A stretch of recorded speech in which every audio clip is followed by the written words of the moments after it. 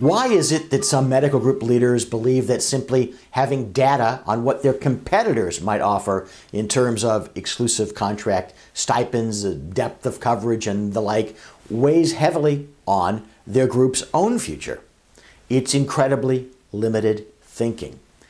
Consider the example of car manufacturers. Certainly there are commodity manufacturers such as Chrysler. Those manufacturers are indeed concerned with their competitors' pricing and features.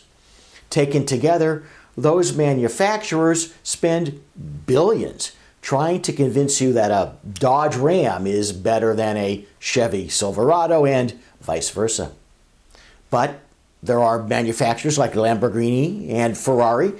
They're competitors in an entirely different sense. Each produces cars aimed at a different segment of a very particular market. But even then, Lamborghini makes cars and chases buyers, while Ferrari won't even make a car to ship to a dealer unless that dealer already has it sold. On even a basic level, knowing exactly what your competitors have accepted as stipend support at other facilities doesn't provide any truly useful information in respect of what the stipend should be at your facility.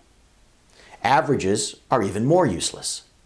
On a deeper level, believing that what your competitors might offer somehow controls your decision as to what you're going to offer allows your competitors to tell you how to run your business.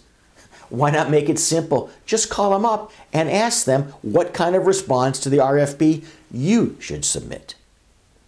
The key is to turn the tables on the creeping commoditization of your specialty before you get to the RFP. Sell Ferraris, not Chevys. And if the hospital only wants to buy Chevys, then you're practicing at the wrong location. But that's another story.